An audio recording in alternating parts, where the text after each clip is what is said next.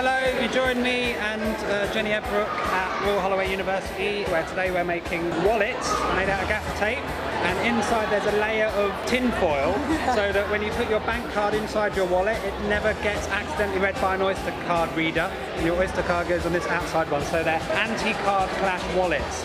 And as you can see behind me here, we've got lots of different types of tape, and people have been making wallets all afternoon. I probably made about 30. I've almost lost my voice, but it's gone very well, I think. Yeah. What have you been doing, Jenny? I've been using telekinesis, and we've had extraordinary results actually. Has it gone well? We've had 6 people that have just left the table saying, I'm freaked out, I'm not doing it, after hitting the right card. That's so amazing. It's going really well. This is the old science, this is the new science. Anna, tell me about how your day's been. Good, productive. I've made over 2,000 wallets. 2,000 wallets. That's amazing. How do you feel? Proud, exhausted, invigorated. Do you ever want to work with gaffer tape again? Probably not. Good.